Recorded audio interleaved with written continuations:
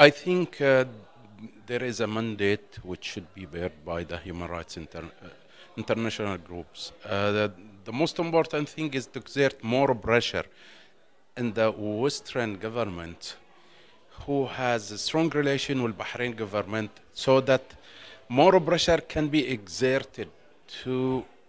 I don't think that it is possible to change the whole situation in Bahrain, but at least we have found out during the past 2 years that whenever there is a concern or a pressure in a specific cases, the consequences will be less than the others.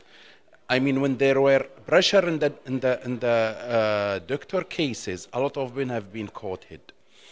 It is exactly the same. Now there is a new wave of cases where detainees are facing a dark future, where the anti-terror law is implemented and life sentence is inevitable.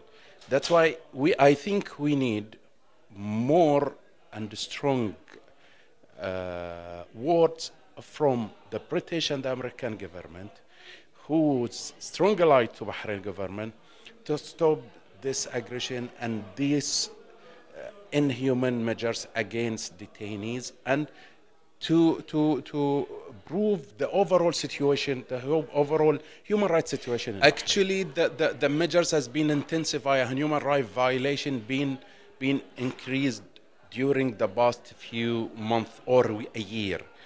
As the government were waiting after a year of uprising and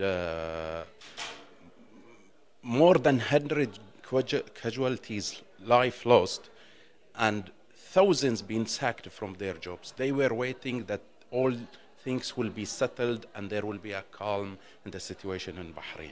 But when they saw the uprising is being intensified, the people are not going back to their homes, still stuck to their demands.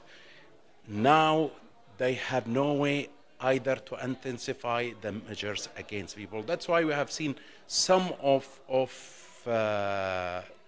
measures which were not taken even during the martial law, like revoking the citizenship, demolition the mosques again, enjailment of women again. Well, they have been